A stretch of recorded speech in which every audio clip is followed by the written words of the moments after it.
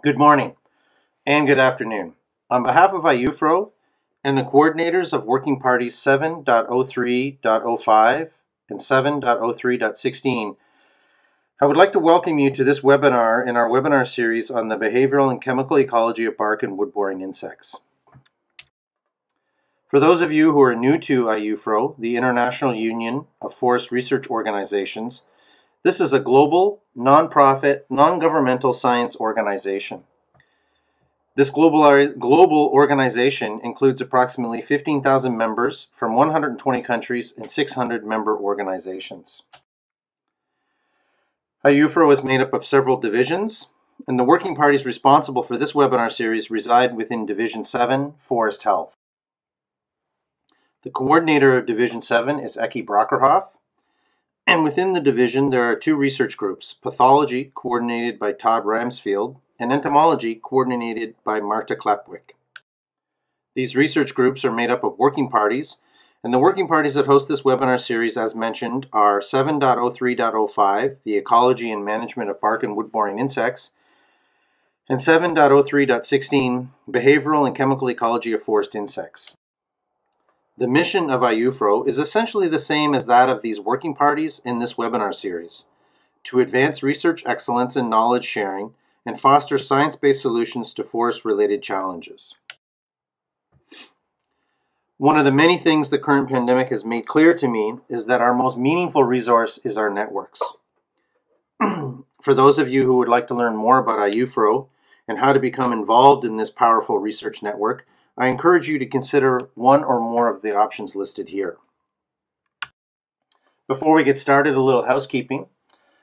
Josephine Kefelec, a senior PhD student at the Forestry and Agricultural Biotechnology Institute at the University of Pretoria, will moderate this question period. For those of you who would like to ask a question, you can do it one of two ways. You can either use the raise hand feature in the chat box, in which case at the appropriate time, Josephine will unmute your microphone and allow you to ask your question directly of the speaker. Alternatively, you can type the question into the chat box and post it for everyone to see, and at the appropriate time, Josephine will ask your question for you. To make Josephine's job a little easier, I ask that you only post questions to everyone in the chat box, and if you have personal communication you'd like to do, please do that privately. I also remind you that the webinar is being recorded and will be posted after on the Working Party YouTube channel listed here.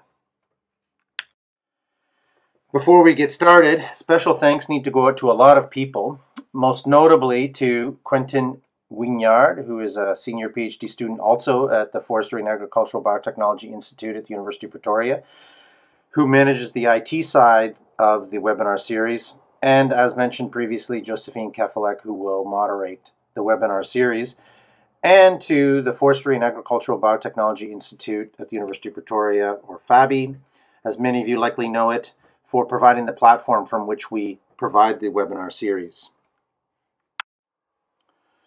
It gives me great pleasure to introduce today's symposium coordinator, Dr. Barbara Bentz. Dr. Bentz is a project leader with the USDA Forest Service, where she has an active research program that covers the biology, ecology, and management of bark beetles. Her current research emphasizes understanding bark beetle population dynamics in a changing climate and the role of bark beetles in post-fire environments. Dr. Bentz is an IUFRO office holder, serving as Deputy Coordinator of the Entomology Research Group in Division 7. The webinar she has coordinated today involves a series of talks on climate change effects, on bark beetle range expansion, community associates, and outbreak dynamics.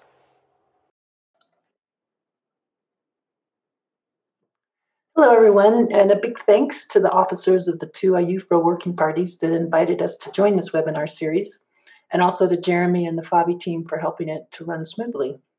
So today we're going to be talking about bark beetles and climate change. I'm going to give a short introduction to the subject and a little update of some research on this topic from my lab, and then three of our esteemed colleagues are going to present on different aspects of how climate change may be influencing bark beetle community dynamics and range expansion. So it's painfully obvious that warming is occurring globally relative to temperatures even a half a century ago, and that higher latitudes are warming more rapidly than other locations. In addition to warming temperatures, Precipitation trends are also changing, with parts of the western US and Europe experiencing significant decreases in precipitation. It's also obvious that bark beetles are responding to these changing climates in multiple ways. This is a snapshot of some recent publications from North America and Europe focused on how drought is influencing bark beetles through effects to host trees, often in combination with direct effects of warming temperatures. And these are a few recent publications highlighting bark beetle migration trends in North America and Europe. For those species that have been historically limited by climate rather than host trees, migration into new areas is occurring as new habitats become thermally suitable, and a majority of this migration is occurring northward. A prime example of a species that is migrating north is Dendroctonus ponderosi, the mountain pine beetle. This species has an extensive range in western North America, but host trees are found both to the north and south of the current distribution. Allan's going to give us an update on mountain pine beetle range expansion in Canada in his presentation today. But right now, I'd like to talk about what we were interested in looking at was the potential for population persistence in place as temperatures warm. To evaluate this, we conducted a reciprocal translocation experiment. We reciprocally translocated two mountain pine beetle populations, one from the core of the range in northern Utah and a population at the southern range edge in Arizona, which is at a relatively high elevation, and both of these are in the United States. Each population was manually infested into bolts, which were then placed at their source site and also at the novel site. In addition to the reciprocal translocation, we also placed each population at a warmer, low elevation site in Arizona, where mountain pine beetle has not historically been found. Infested bolts were placed at each site in late July and early August, which is when attacks typically occur, and then they were left there until emergence the following year. So before looking at the results from this experiment, I'd like to introduce you to our two populations. So we've shown repeatedly in common garden experiments that total development time at constant temperatures is significantly longer for mountain pine beetle populations at the southern range extent, including Arizona, shown here in red, relative to the more northern mountain pine beetle populations in Utah and Idaho, shown here in blue.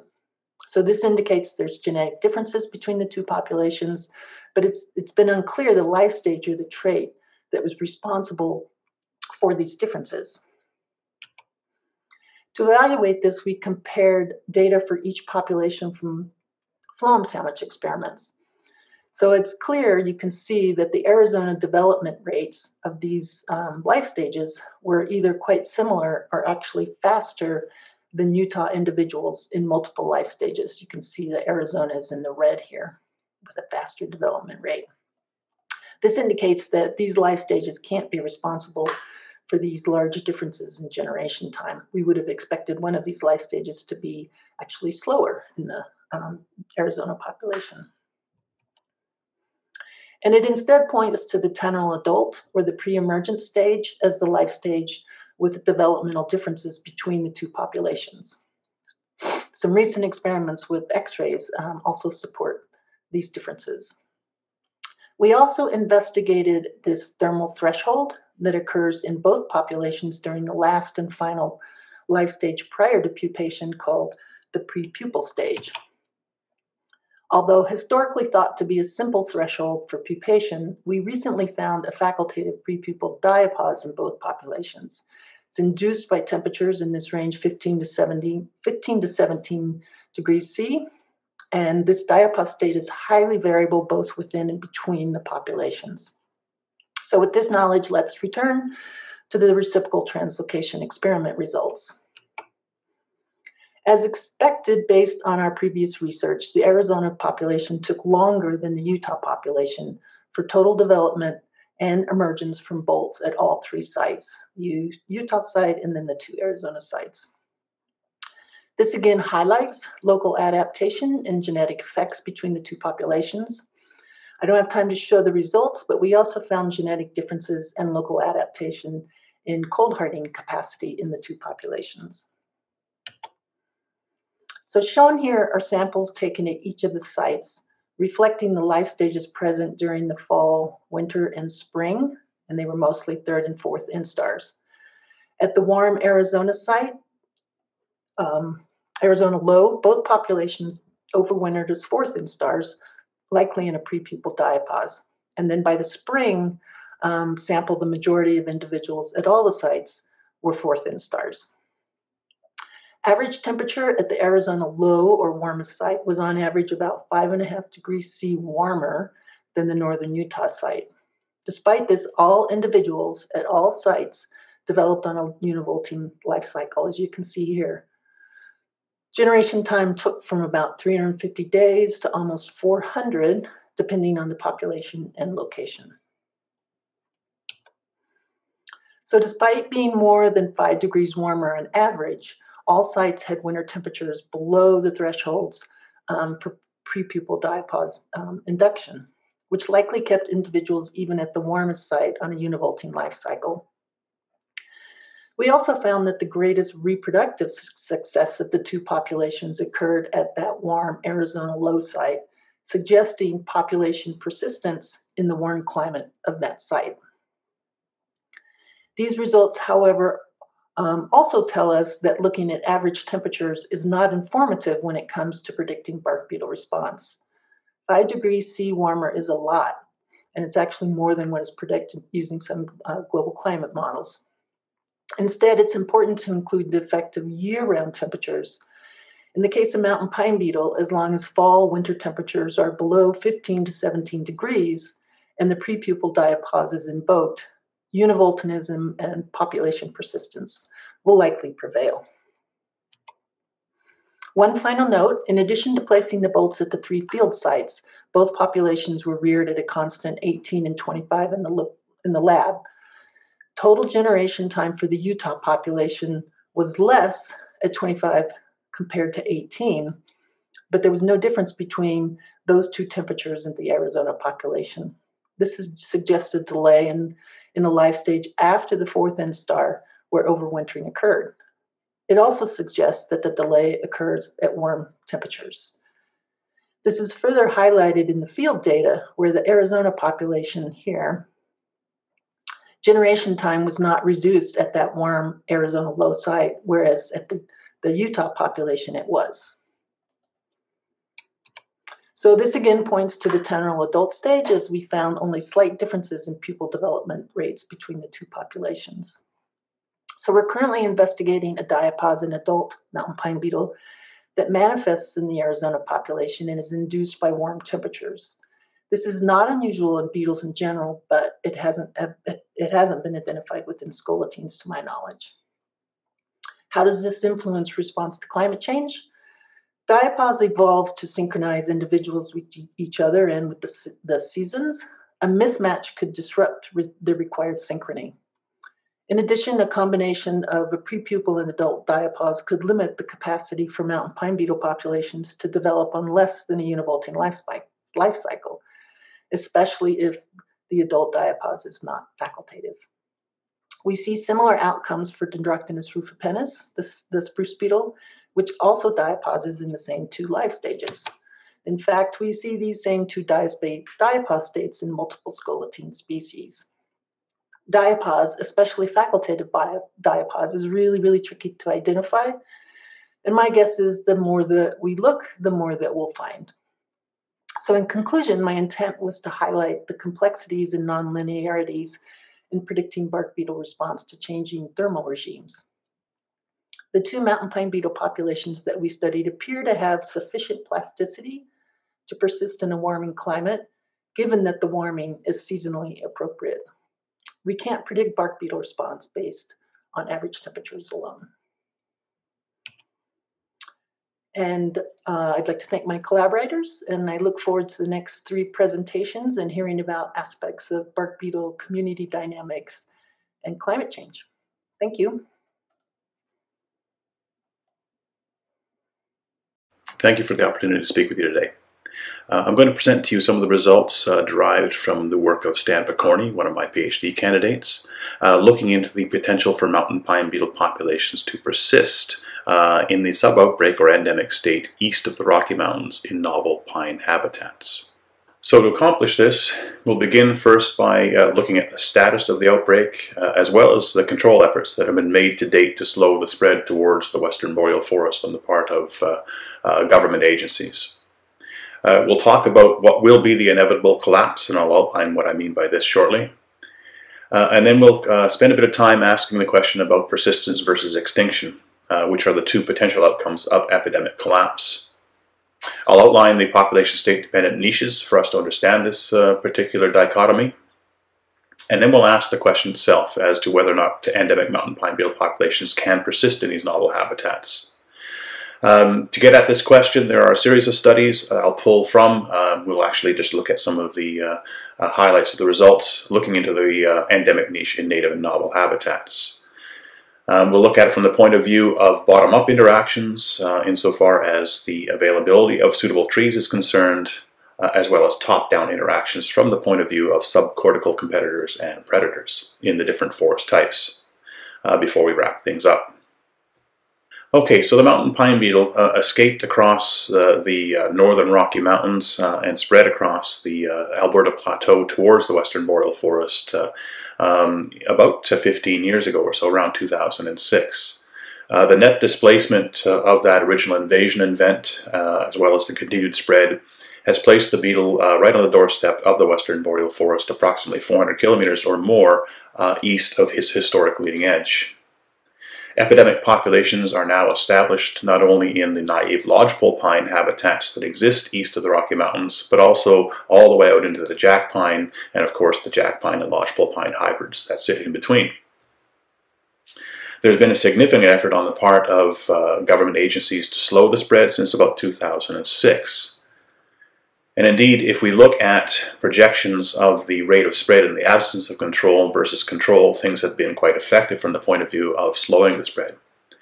So the government of Alberta implemented a slow the spread strategy in 2006, which entailed identifying and destroying all infestations of 3 or more trees within a defined leading edge of the infestation, and then working backwards towards the west.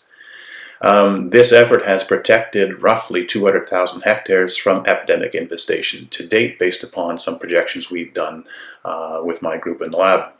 But as you can see from this, spread is expected to continue despite the efforts at slowing the spread. And so then this brings us to the question about when is that population in the epidemic state going to collapse? And this is simply a question that is derived from evidence that we've got from past outbreaks that typically collapse long before they've completed all of their potential host material. So under the slow the spread strategy, you can see here that the area colonized is projected to stop increasing before 2025. And again, these are based upon projections that we've done given a spread model we've created. We've even considered whether or not this would be true if we were not applying the same level of control, and indeed if that control level had diminished as a consequence of diminishing investments. And yes, indeed, we can see that if it's 70% of the effort to date, or even 35% of the effort to date, there is an endpoint. Populations will slow and stop their spread. This is really a consequence of the fact that there is declining areas that are eligible for colonization. And you can see that here. So essentially what this means is that spread itself is a function of population size and habitat quality as defined in our model. And as populations decline, either through efforts at control or just ultimately from host depletion, so does the probability of successful colonization of unoccupied areas. And just to say this as in keeping with observations, of course, we know that with the current hyperepidemic that has affected so much of British Columbia, despite the original projections for the loss of over 80% of the mature pine within British Columbia, the populations have collapsed, leaving 50% untouched. So essentially, beetles can eat themselves out of house and home before they have the capacity to spread off to new areas. So what follows epidemic collapse? Well, in its native range, populations persist between outbreaks in the endemic or sub-outbreak state. And you can see these endemic periods highlighted here in amongst the outbreak periods throughout Western Canada. Outbreaks, of course, occur as local endemic populations transition to the epidemic state. What's most important from this, though, is that the endemic niche is not the same as the epidemic niche. Epidemic populations, as we know, preferentially colonize highly defensive trees using pheromone-mediated mass attacks. But by contrast, endemic populations will preferentially colonize defensively impaired trees that are almost always colonized by other bark beetle species, usually before or concurrently. The switch between these two behaviors actually is driven by a state-dependent maternal effect, which some of the work that Jordan Burke did some years ago has shown. The endemic niche is really characterized by populations that are very small, much less than about 300 females per hectare, which is about the threshold at which the behaviors begin to change. The niche itself comprises trees that are smaller than stand average. In other words, they're suppressed through competition, or they've been damaged by some biotic or abiotic agent. And, as I said before, they're previously or concurrently colonized by other bark beetles, usually those that we refer to as secondary beetles that are non-aggressive in nature. And you can see that based upon these data here. Typically, when small populations of mountain pine beetle do occur, they do so in conjunction with secondary bark beetle populations. Now, if you look at these things in the woods, what you would find is something like this, where you would have a mountain pine beetle gallery by itself, usually amongst a whole series of other galleries created by these secondary beetles. In this particular case, we're looking at Pseudops mexicanus that has occupied this tree concurrently with mountain pine beetle, and indeed there was evidence, I'm sure, in this tree of earlier attacks on the part of Pseudops mexicanus as well.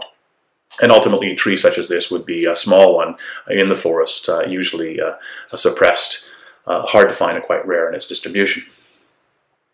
So this then leads us to two questions. One is proximate, and that is whether or not there is a viable endemic niche within evolutionarily naive lodgepole, jack, and hybrid habitats. And of course, our ultimate question then is whether or not these sub-outbreak populations are able to persist following outbreak collapse in these novel pine forests.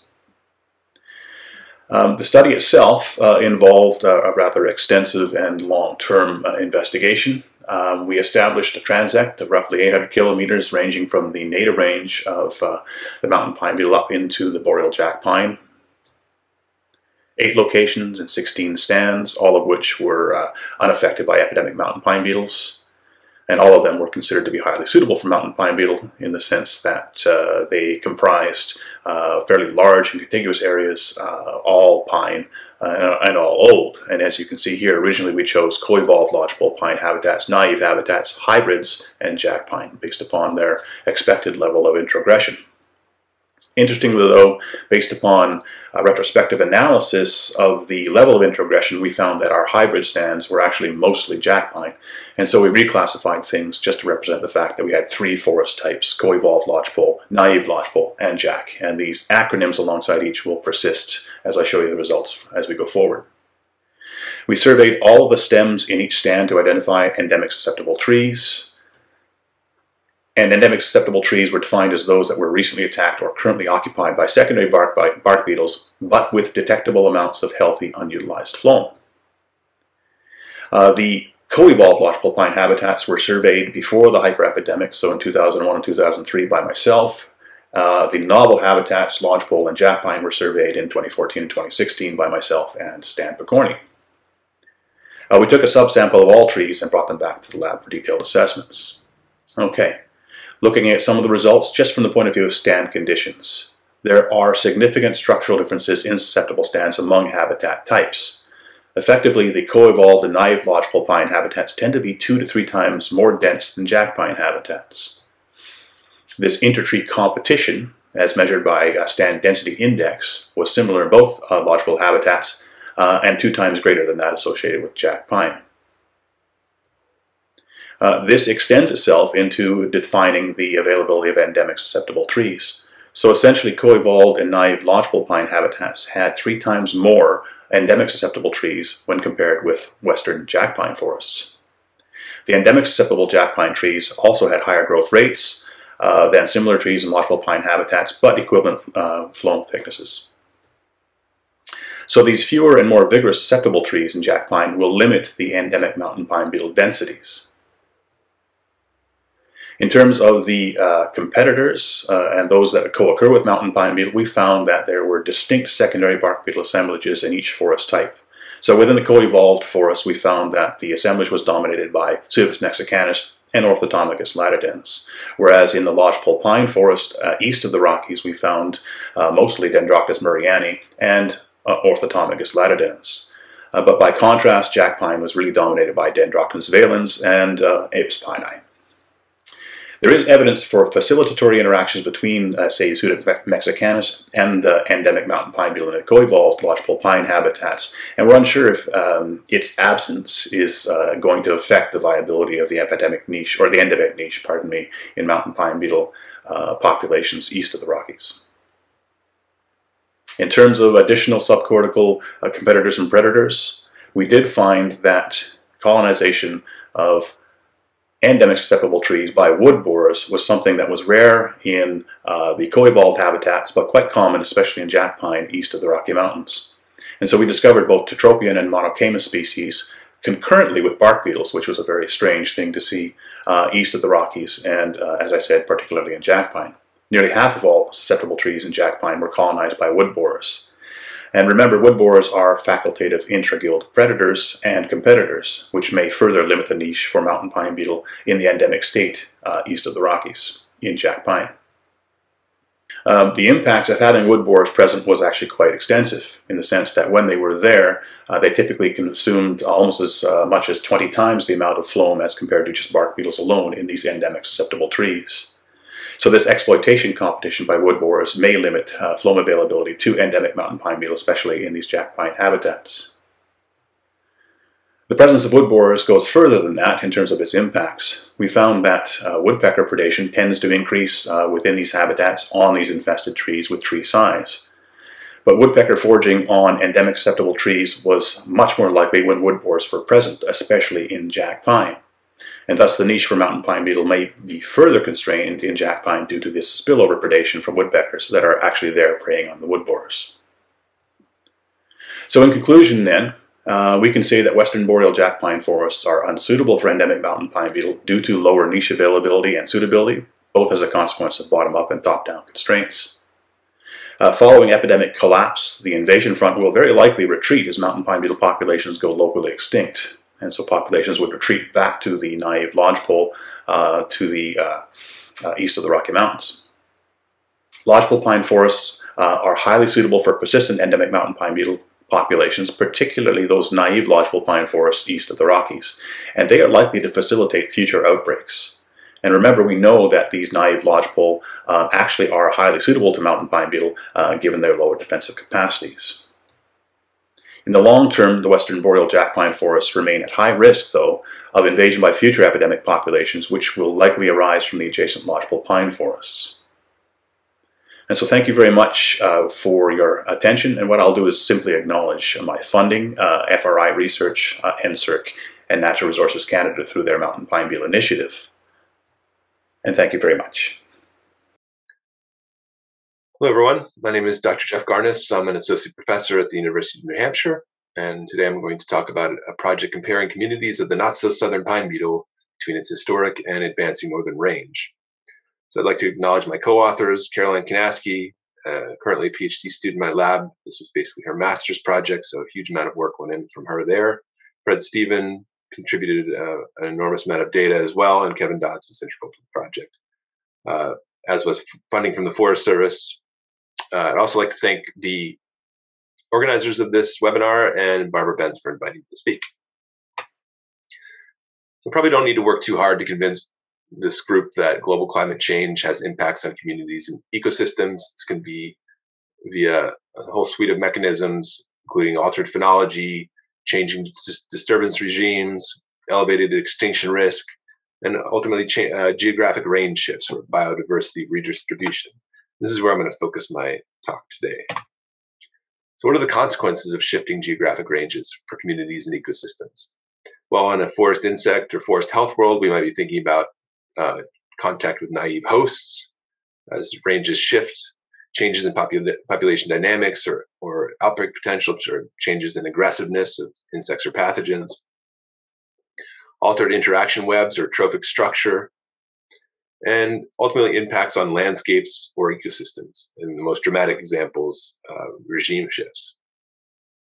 So one dramatic example is the mountain pine beetle, which surely people know about, Dendroctonus ponderosi, which for a whole host of reasons, but definitely including warmer winters, was able to move upslope and north and east and break out of its historic range boundary and spill over into the eastern slopes and into the plains here, and resulting in really dramatic lodgepole pine mortality, and now contacting the hybrid zone and the jack pine forest. Ultimately, hundreds of millions of trees killed, really dramatic effects on landscapes. So that's sort of that's one example. Today, I'm going to be talking about the southern pine beetle, Dendroctonus frontalis, or southern pine beetle, SPB. This is a native forest insect, and it's the most important pine-feeding insect in eastern North America. This is largely because it mass attacks and kills healthy pine, and is a major driver of succession, and is a keystone species in a complex forest community. It's also an economic pest, causing major timber losses in pine-growing regions of the southern United States. This is what mass attack looks like. Many beetles chewing into the phloem, trees pitching, producing copious oleoresin, trying to pitch the beetles out. Beetles swimming upstream in this oozing resin. Ultimately, if enough beetles reach the phloem, they're able to kill the tree and tap out the defense, and have a nice, happy resource for their eggs and larvae, and also make that resource available to a whole suite of other organisms, which is the subject of today's talk. So there's been a lot of nice modeling work out of the ARIS lab at Dartmouth College, but southern pine beetle is moving north with warming winters is the upshot.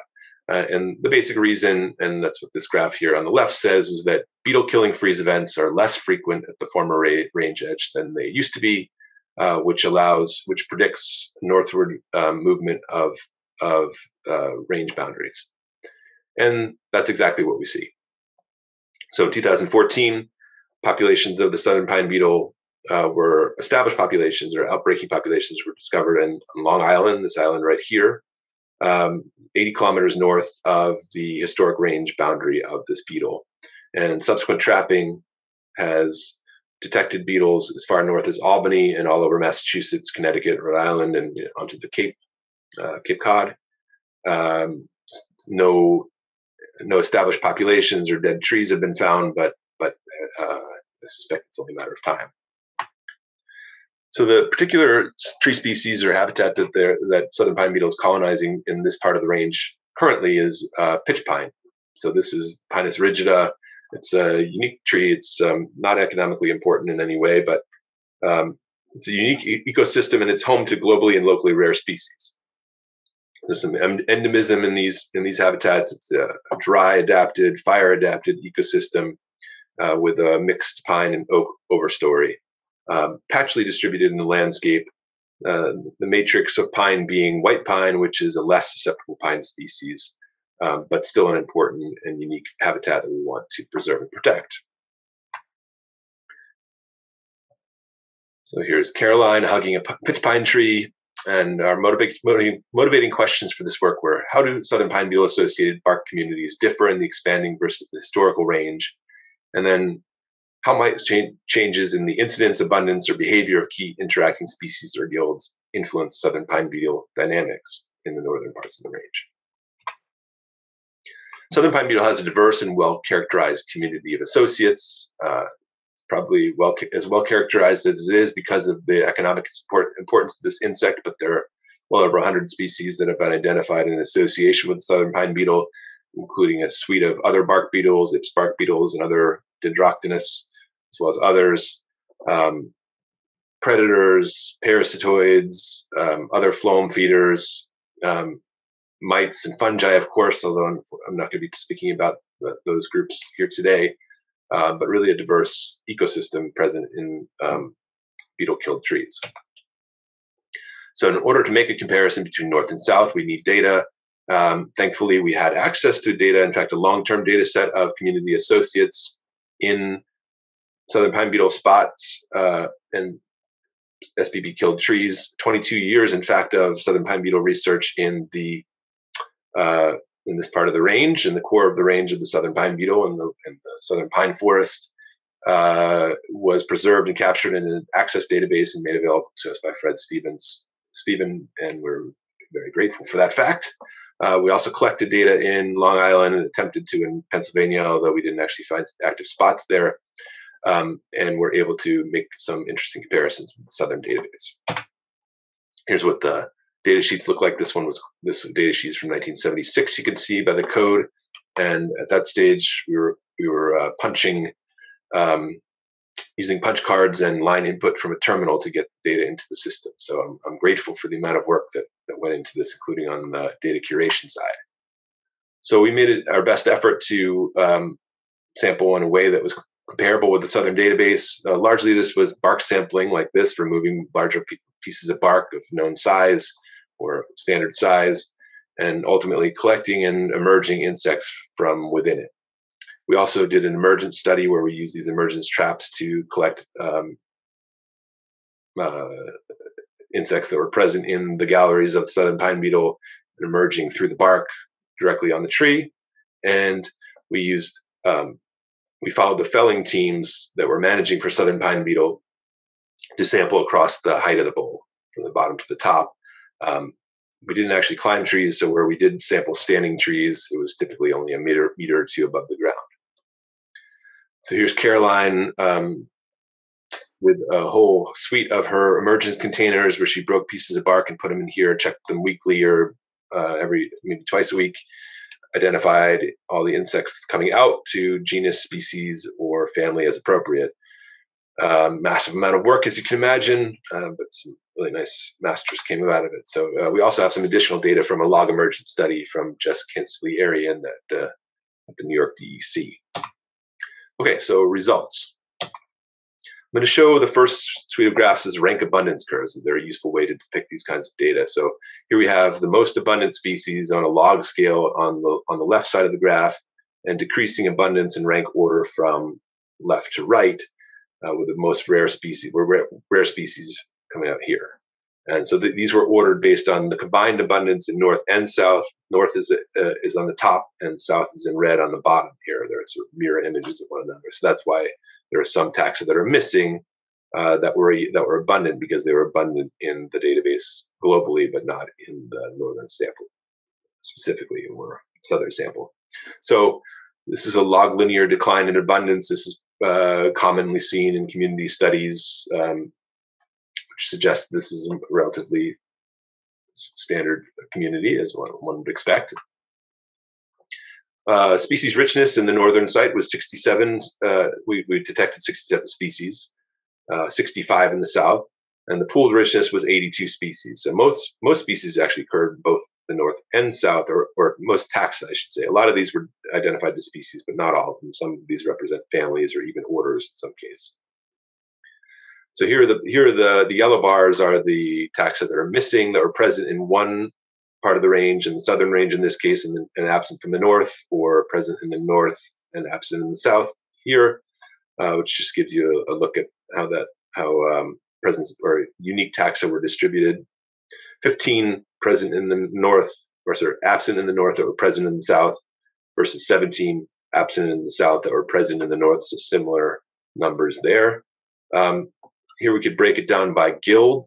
Here we're looking just at southern pine beetle. The focal guild is highlighted in bright blue, and any missing taxa are yellow. So the southern pine beetle, obviously the most abundant species, since it was the focal species of the study. Not a surprise there. Also, it's an abundant species.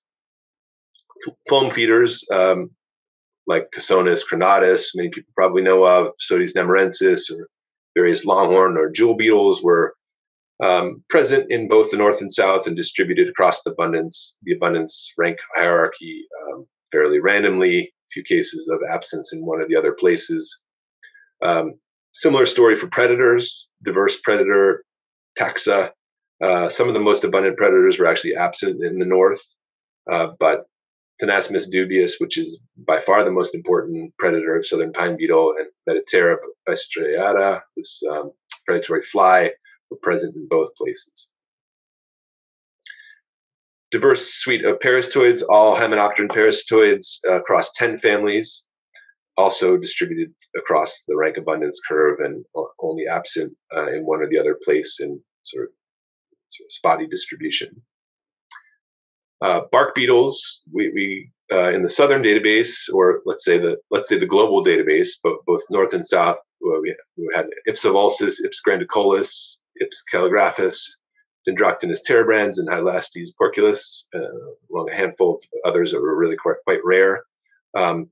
Ipsovulsus was absent from the northern sites, which is quite interesting. I think it seems that it's actually absent based on distribution records. It's present as far north as Pennsylvania, but it's never been recorded in New York, as far as I was able to find.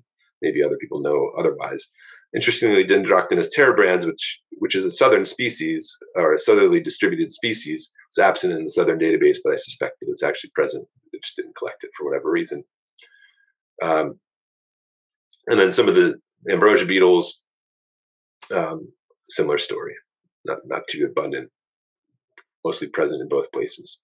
So overall, this is a story that of high community similarity. So we see some divergence between north and south, south on the left, north on the right, in these Venn diagrams. But overall, there's a vast overlap in the communities that we're detecting across this pretty major latitudinal gradient. Richness is also quite similar. So here we have species accumulation curves. In pitch pine, we anticipate estimated diversity at the Chow-1 estimator suggests 67.2 species at the asymptote here. Really not that different from loblolly estimate at 71 species, and only slightly higher than the shortleaf estimate at 54 species. So richness similar. If we look at it by site, similar story, more variable, of course. If we look at community composition using NMDS plots, there is actually divergence in composition between north and south. So this is the southern grouping and the northern grouping. We can break it up further into loblolly and shortleaf, diverge slightly in the south, and the different trap types actually diverge in terms of their community composition in the north, as you can see here, which is something we need to keep in mind. Abundance of southern pine beetle, variable, but pitch pine falls right in the middle here, so no strong species or region effects. Ips, again, Ipsovulsus was absent in the north, whereas it's the most abundant species in the south. Ips calligraphus and grandicolus were very rare in the north, somewhat less rare in the south, but this is based on a much larger data set, so pretty rare. Tenasimus dubius, the checker spot beetle predator, also quite variable and no pattern with respect to region or site, or pine species, sorry. Same story with parasitoids, pitch pine falling right in the middle there. I'll skip this. This was only from the northern sites because they didn't collect data on cerambycids, but present and variable across the northern sites, as was blue stain, as we would expect. The last thing I'll mention here is that southern pine beetle seems to occupy a greater proportion of the bowl in the northern sites. So here we have total tree height on the X, length of infestation on the Y. One would expect using 100% of the bowl would cause points to fall on this 1-to-1 line. You can see the northern sites are falling closer to the 1-to-1 line than the southern sites. Why that is exactly, we don't know. It's tempting to hypothesize that the absence of Ipsovulsus in the north, which tends to colonize the higher parts of the bowl, might be opening a niche for southern pine beetle to be able to colonize higher up the tree. Whether that's exactly true or not, we really don't know. So just to finish, southern pine beetle associated communities are remarkably similar in the expanding range. There's been a loss of some species like Ipsovulsus that could be important, but overall the story is one of similarity, not difference, I'd say. But the differences in abundance or the strength and nature of interactions could become increasingly key as the northern march continues. So thanks very much, and sorry I borrowed 40 seconds from your time here, but hopefully there'll be questions and time for them. So contact information, and thanks again. Hello, it's a pleasure to speak with you today. My name is Rich Hofstetter. I'm going to talk about how climate change is going to influence the ectosymbiotic community associated with bark beetles. I'm also throwing in ambrosia beetles here as well, because I think that these interactions are quite similar, and the effects of ectosymbionts on beetles are going to be like that of bark beetles as well. Co-authors on this talk include Sneha Visa, who's a PhD student in my lab, Kier Klepsik with the Jones Center, and Katrina Villari with University of Georgia. Bark beetles introduce a variety of species into the tree.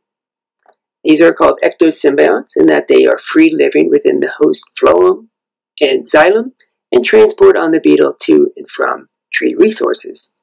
These organisms are specially adapted to attach to the surface of beetles or in special mechangia or structures which house and promote these particular species.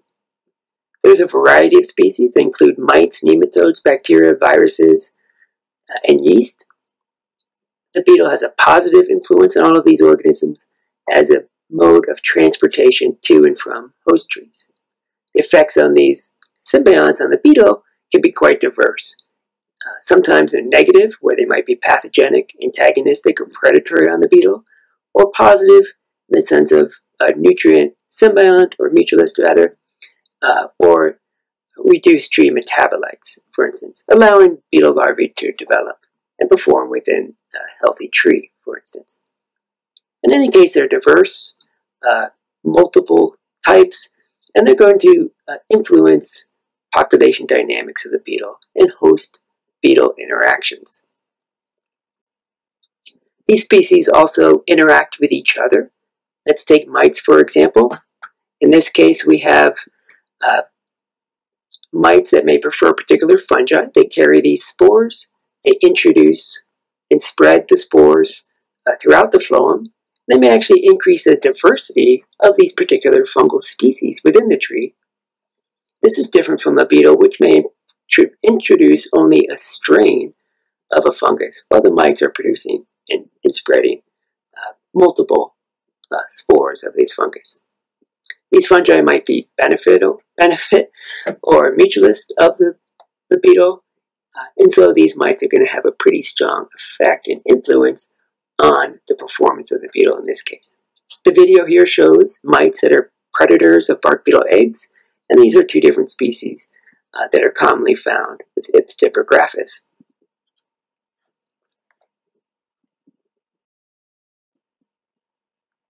The condition within the tree is going to significantly impact the performance and diversity of these ectosymbionts. So tree chemistry, for instance secondary metabolites, are going to promote or decline certain species. Nutrients such as nitrogen, sugar is also going to be important. Temperature within the tree throughout the life cycle of the beetle is going to influence all of these ectosymbiotic community members, and also interactions amongst each other. Let's take Dendroctonus frontalis as an example of this complexity of interactions. So on the top you see 3 different fungi. 2 of them are mutualistic fungi of the southern pine beetle, and 1 is an antagonistic called Ophiopsora minus. And the blue, green, and orange columns in the figure show a range of temperatures that these fungi experience within the tree. And this was a controlled experiment where logs of the tree was placed in these different temperature regimes. And what we find is that the fungi perform differently as a result of these temperatures. For instance, Entomocraticium performs very poorly in warm temperature and very well in cool temperature. This is the reverse for the other mycandrial fungi, while Ophiopsora minus doesn't seem to be strongly affected by temperature. If we look at the mites, we see a similar type of pattern. Some mites perform well with warmer temperatures, and others perform well with cooler temperatures. Temperature and the interactions among these organisms are going to influence the performance of the beetle within this tree, as there are antagonists and mutualists associates of the southern pine beetle. As a result of these responses to temperature, we see seasonal changes in the relative abundance of these 2 mycandrial fungi, as represented here in this figure. So as you move through seasons, one fungus becomes abundant, the other one declines, and vice versa as temperatures warm. This is going to have an impact on the way bark beetles perform within the tree, and also how they interact with the host, and how that host interacts with them. So if we take the figure in the upper left, figure A, let's say this represents an increase with temperature. So as temperatures increase, we're going to see the black line represents a positive performance of that organism, or a red line which shows a negative performance. So there's some species that perform well as temperatures increase, and others that perform poorly.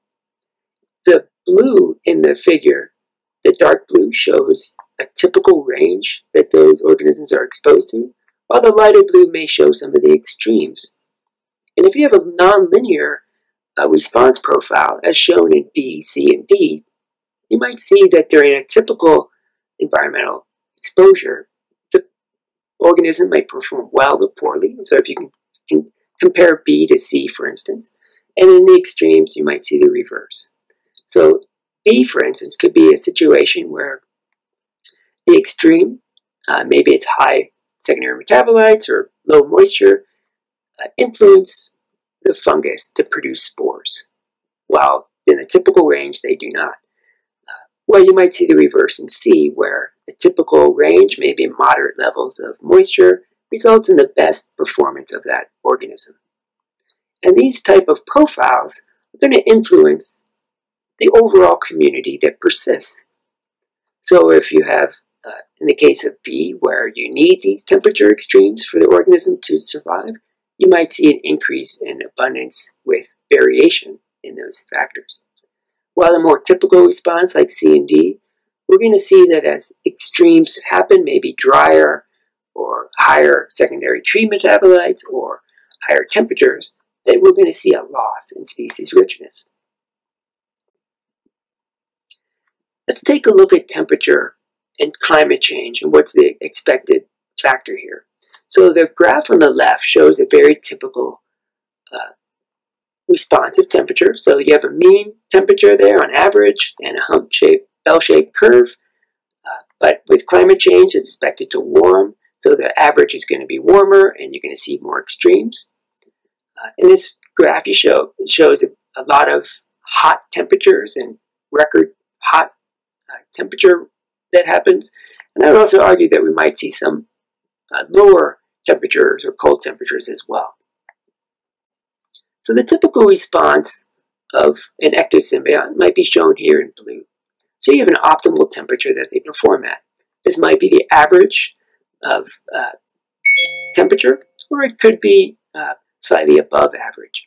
And there's an operative range. This organism performs. Maybe that's its development or it reproduces during these ranges. There's also a temperature maximum, which organism can't reach. If it does, it can die. And a minimum temperature as well, where maybe development stops, or actually you get a minimum threshold where that organism dies. Let's take an example, mycandrial fungus, species A. We can put it on the curve there on the left and show by the blue line. So as temperature on average increases, we might see a decline in its performance. And eventually, if you hit these hot extremes, you might see a loss of that species or local extinction. We can put beetle on the graph as well. Maybe it has a slightly different temperature response relationship. In this case, it might have a perform slightly poorer at hotter temperatures than the mycandrial fungi. And this disconnect will obviously have an impact on both of these species to persist over time. We can throw other organisms on here, like mycandrial fungus B, shown in the orange, or even a beetle pathogen, shown in the yellow. So what we see here, as temperature averages increases, we might see a loss of species, and maybe a few species doing better. So in this case, an increase in temperature will result in an increase in a pathogenic fungus, and a loss of these mycandrial fungi associated with the beetle. So what we would expect, shown in the upper right here, is that ectosymbiotic species abundance and richness is likely to decline as we see an increase in mean temperature as well as temperature extremes, which I'll talk about next.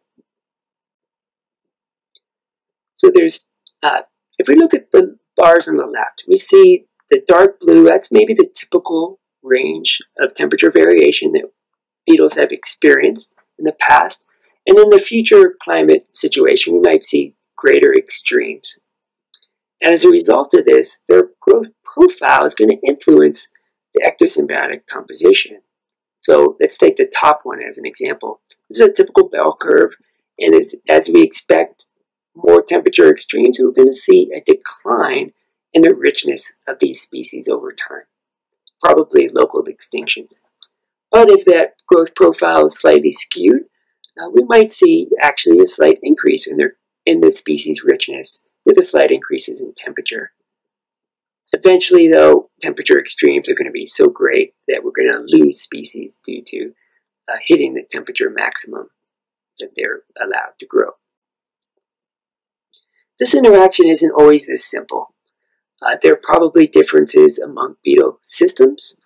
Some systems rely on drought stress, for instance, secondary beetles such as ips, or beetles that are on pinyon pine, there's going to be a combination of drought stress and performance that are going to influence them. And I'll also argue that a lot of these organisms that are secondary or on drought stress trees may not rely on the ectosymbiotic community, and in this case may flourish in an environment that is hotter and drier. This may also occur in the more southern range and lower elevations, while there are other bark beetle systems that rely on obligate mutualists. In this case, we might see additional losses of ectosymbiotic species at the southern or lower ranges, while actually a benefit at higher elevations. And this is shown in the graph on the left, where we see the mountain pine beetle performing much better in higher elevation, northern latitudes, and in new hosts such as white bark pine. So, in conclusion, the way that organisms respond to different factors is going to influence the species composition. This is complex and difficult. Oftentimes, a simple response to temperature is not going to be the sole factor that influences this community, while changes in host tree chemistry, nutrients, temperature, moisture, and interactions in there are all going to influence this community. So we're going to see an increase in tree mortality because of climate change. This is drought-driven, heat stress, and also some insect activity.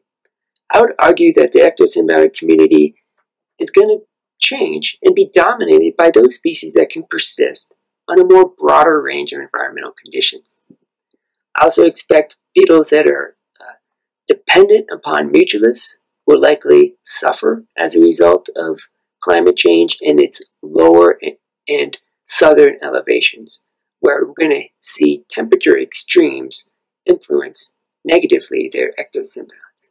While this might not be the case with more northern and upper elevations. I also expect that secondary beetles are going to probably perform better because of tree stress and their lack of dependency on ectosymbiotic members. So thank you for your time. I hope you enjoyed the presentation, and I'm happy to take questions.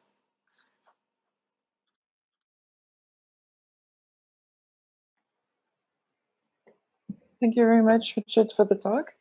I think we can start with the discussion period. I believe all our speakers are with us. So the first question is for Barbara. Can you comment on dispersal capacity? I was wondering, given that you observe genetic elements in observed variation, if there could be isolation and other types throughout the distribution range. Yeah, thanks for that question. So yes, we've shown in a couple of different papers that it's mostly based on post-glacial isolation, that there's actually, there's reproductive isolation between populations on the east and west side of the Great Basin Desert. And our Arizona population that I showed is actually, so what happens is when you mate the two populations, like our Arizona population mated to one in Southern California, there's actually hybrid sterility in both directions. So it's the isolation is mostly from historical postglacial isolation. The next question is for Jeff. Do you believe that if species that are abundant in the southern populations are rare in the northern ones, might also move northwards in the future? And if so, do you think that this might affect the height at which infestation by SPB is observed in the northern populations? Yeah, thanks for that question. That's interesting. So it certainly is a hypothesis and not something that we know in terms of what is causing the greater colonization of the vole in the northern sites. Another comment later down mentioned bark thickness. That's certainly part of the story.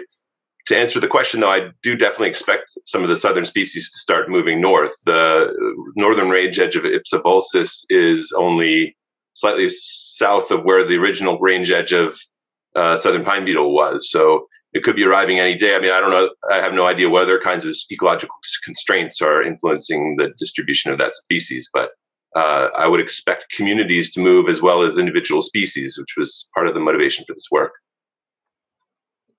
Thank you. And then the next question is for Richard.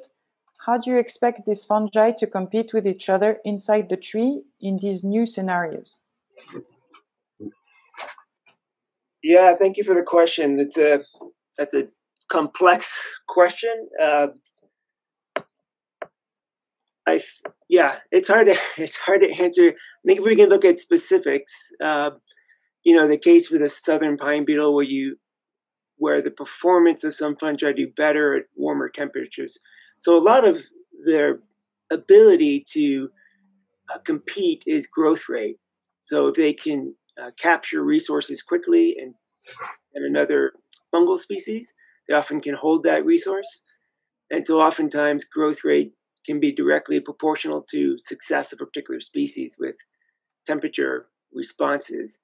Again, you've got moisture, you've got chemical composition, nutrients, all of those are going to influence performances of those fungi. And even with the mountain pine beetle that's with a univoltine life cycle, you've got really changes that come out throughout the year, and fungi are going to perform differently at different times of the year. I think the real key is the ability to attach to exodine beetles to produce spores at the right time that they're successfully transferred to the next tree. Not sure if that answers your question. It's a difficult one, and 15 minutes wasn't enough for me to really get into details. I could have gotten a simple, it wasn't enough time. So I do appreciate to be able to talk, but the complexities are pretty great there, and I think we need to look at specifics to answer particular questions. Thank you. So the next question is for Allan and Barbara.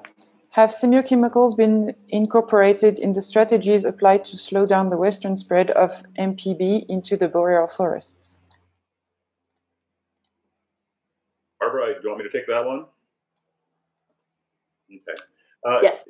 The answer is yes. So in the historic range, semiochemicals are commonly applied to things like containment and concentration strategies for the mountain pine beetle, hoping to keep it in one area ahead of harvesting that area with the intent upon destroying the beetles. Interestingly, we've recently used our spread modeling efforts to assess whether or not there's any efficacy associated with that in novel range, and found that it was actually not that effective in terms of slowing the spread towards the boreal forest.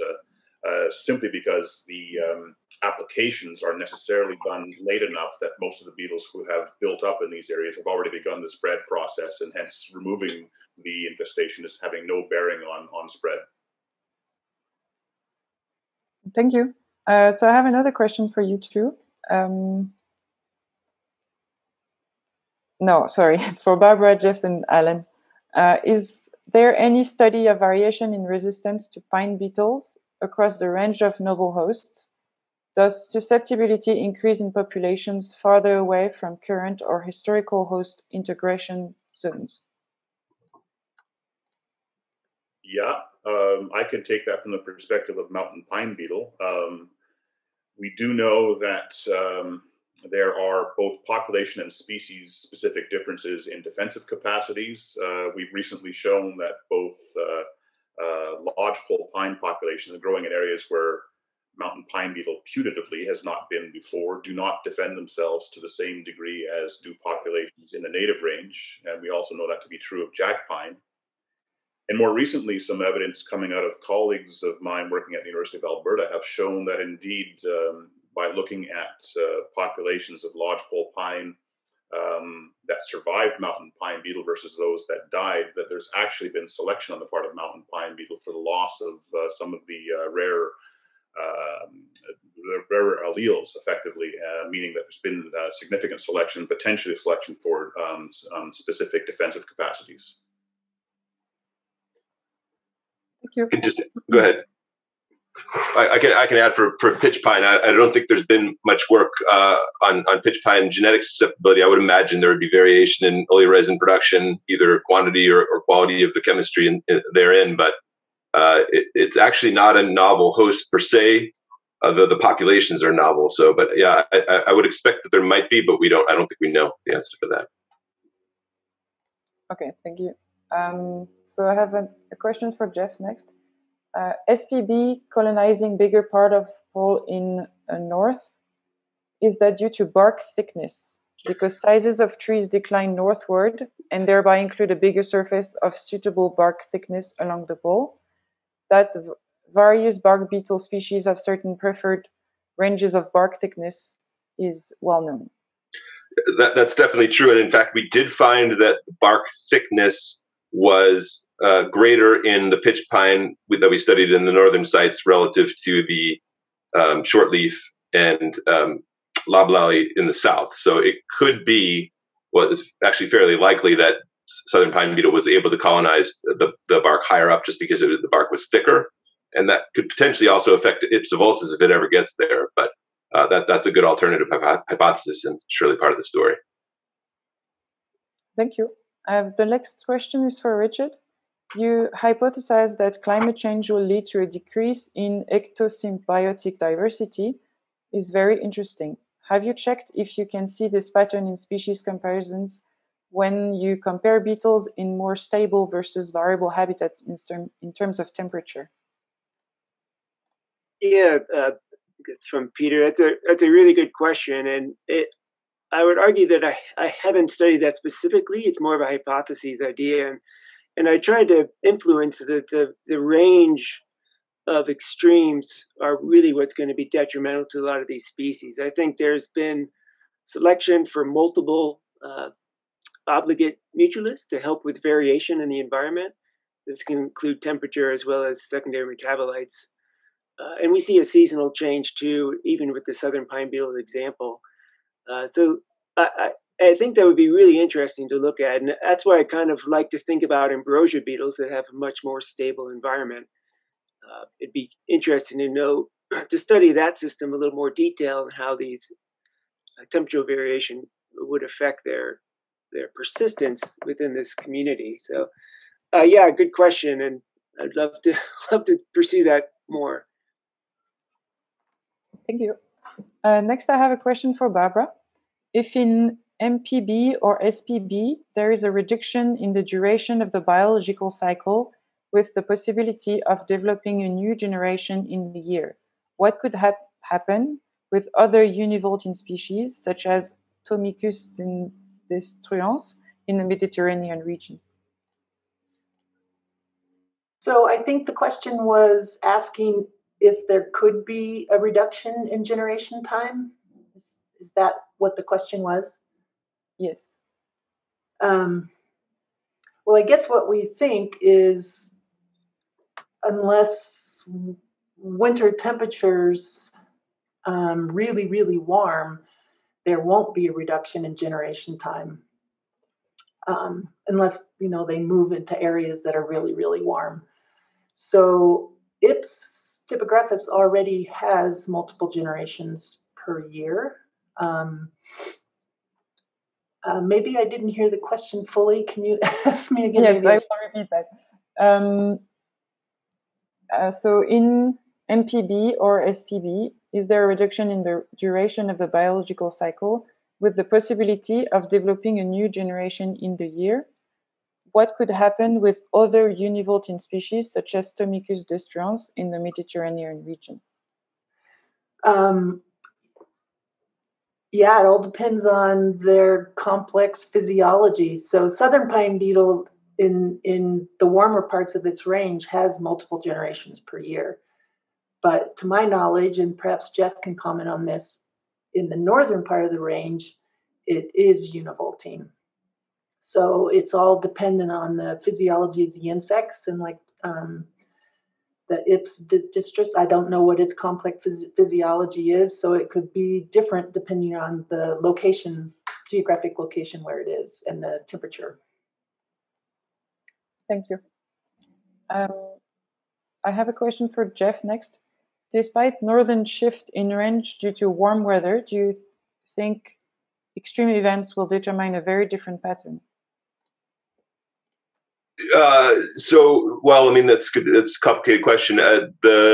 It's really winter freeze cold that affects southern pine beetle in the north because they overwinter in the bowl and they're not freeze tolerant. So if the temperature gets below about -14, give or take, C, many of the beetles will die, and so that sort of limits the northern range edge.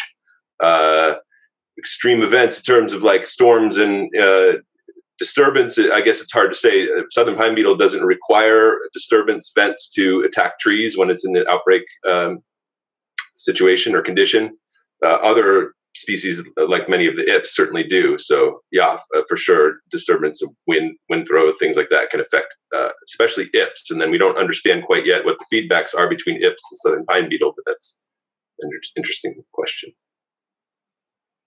Thank you. Then the question for Richard.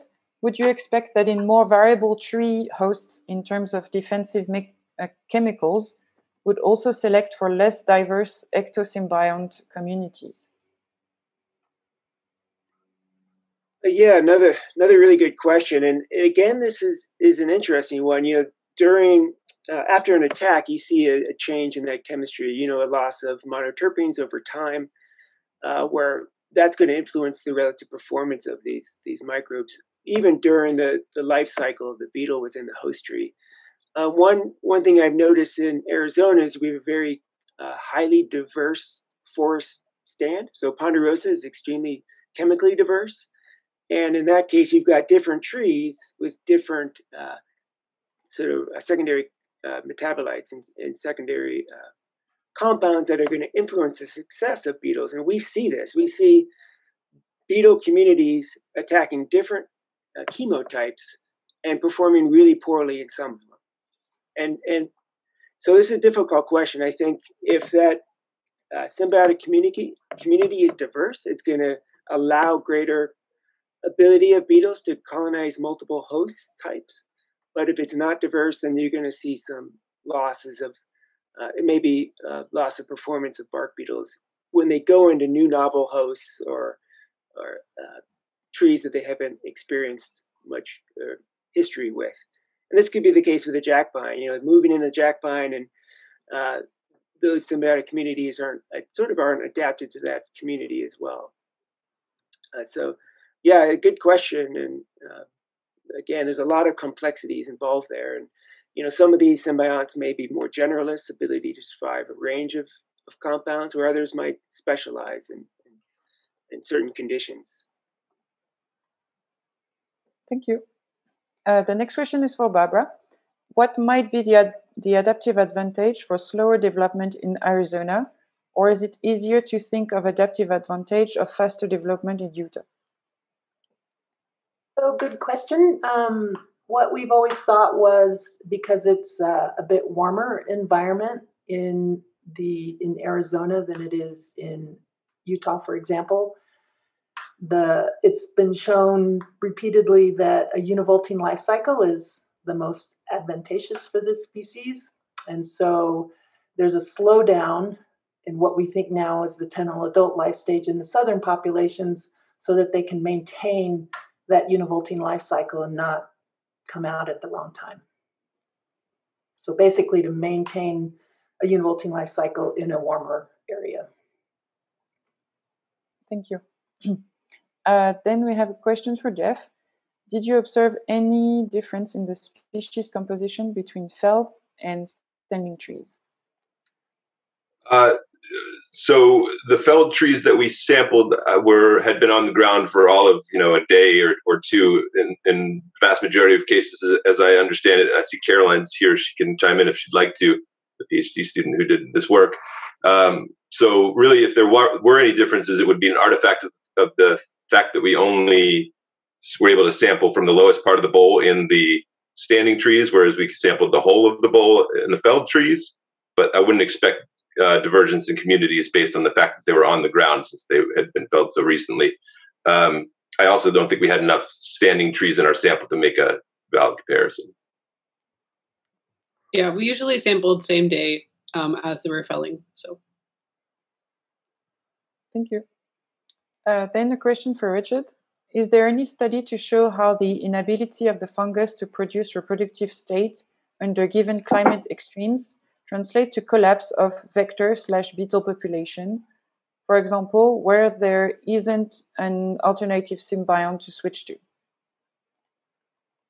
Yeah, that's a good question. And whether there's a specific example, I think this occurs not often, but it does occur. And for instance, we see in the southern pine beetle situations where temperature extremes can really influence the plethora of this antagonistic fungus, Ophiopsora minus. And we see a drastic decline in populations when that fungus proliferates. I also think that even in these mycandra fungi, if there's a disconnect with temperature when beetles are emerging that would influence spore production, that you would see a loss or decline in that particular species of fungi. And so I do think this does occur, and it also causes the variation throughout populations at a local scale. So yeah, I do think this does occur, and there's examples with southern pine beetle, mountain pine beetle, where you see a loss or increase in one of the obligate fungal species, and I think that really is driven by temperatures. Thank you. So there is another question for you, Richard. Do you think nematode parasitism suppresses beetles in a climate-dependent way?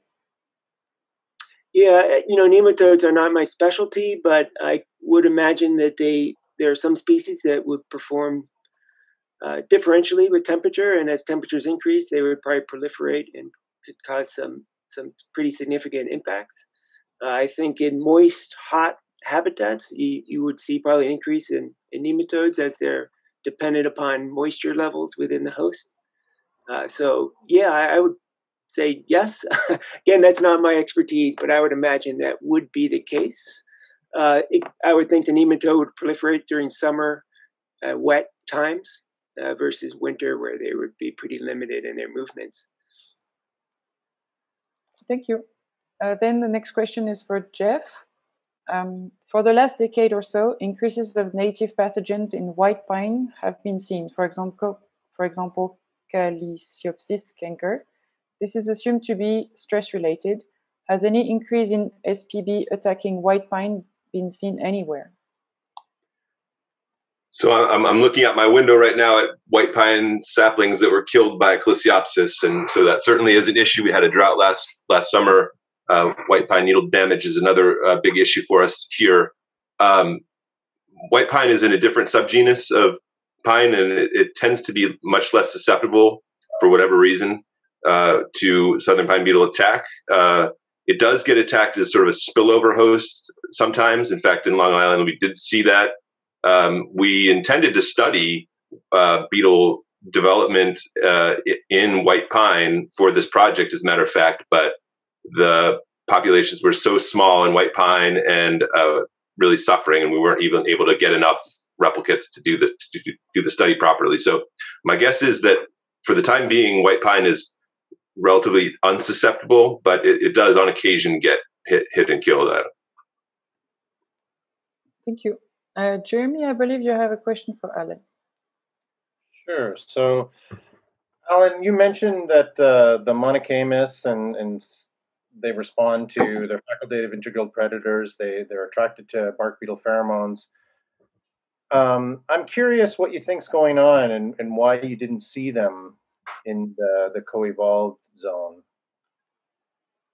Yeah, it's a fascinating question, Jeremy, and to be honest, in all of the surveys done across the areas in the native range, there are lots of wood borers without question. They just don't seem to co-occur with bark beetles. There's a sequence of events where the bark beetles are there first, and what follows after that would be ambrosia beetles, and then the larger wood borers. The co-occurrence of bark beetles and wood borers in jack pine, and to a lesser degree in the naive lodgepole, was quite a surprise to us, and seems to be in part associated with the fact that there's so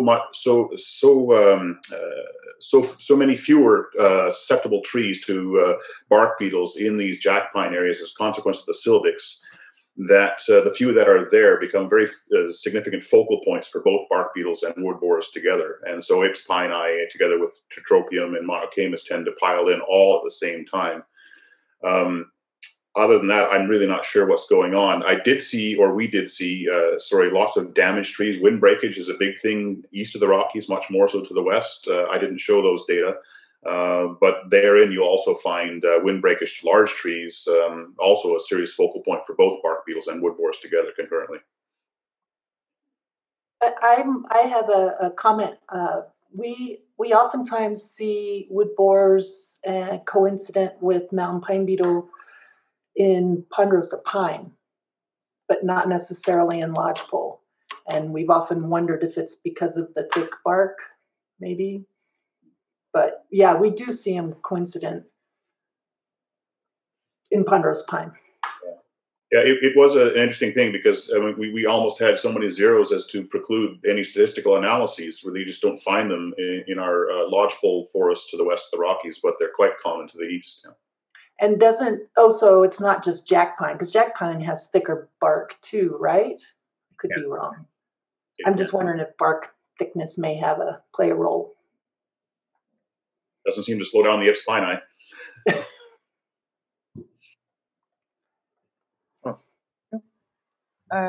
So we have still a bit more time. Allan, you answered some questions in the chat box earlier, but I'm thinking some people might not be looking at the chat box. So if you don't mind, I'll ask you the questions and maybe you can answer for everyone.